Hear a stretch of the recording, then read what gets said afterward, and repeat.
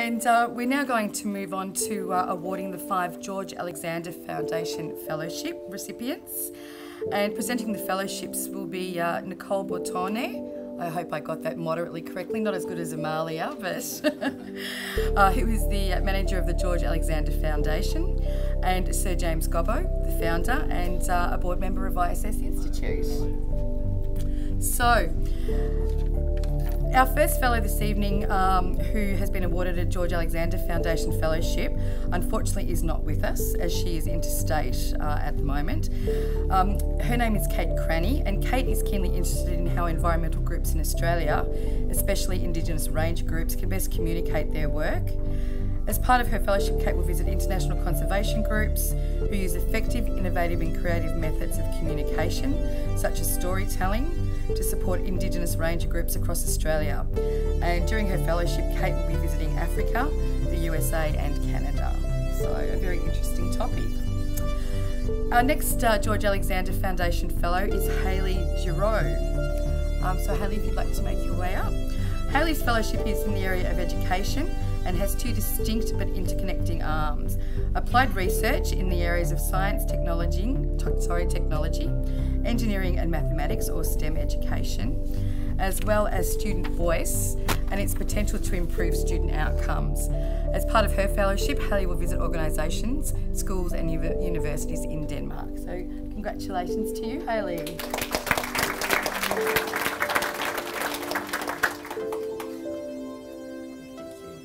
Our next George Alexander Foundation Fellow is Craig Middleton. Now, unfortunately, Craig couldn't be with us tonight. He is unwell. He lives in Adelaide and made it to Melbourne with gastro and hopped on a plane and went home. Yes.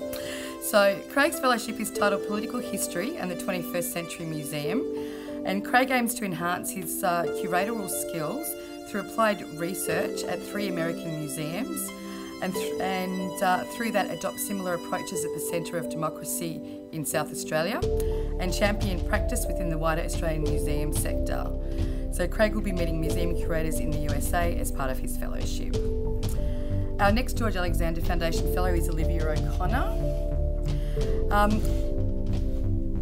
Olivia intends establishing herself as a maker, reproducer and restorer of fine carousel animals. Through her fellowship, Olivia anticipates being able to carve and finish replicas of carousel animals from historically famous carousels and bring this information, knowledge and skill set into Australia. Olivia will be visiting and training in the USA and Europe as part of her fellowship. And Olivia, a very big congratulations to you.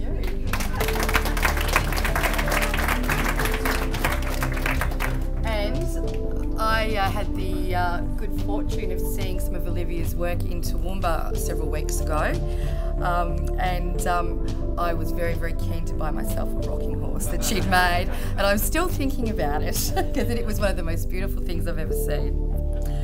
Our next George Alexander Foundation Fellow is Aaron Smith. Aaron, who is a locksmith and a locksmith trainer, recognises that specialist heritage locksmithing skills risk being lost in Australia.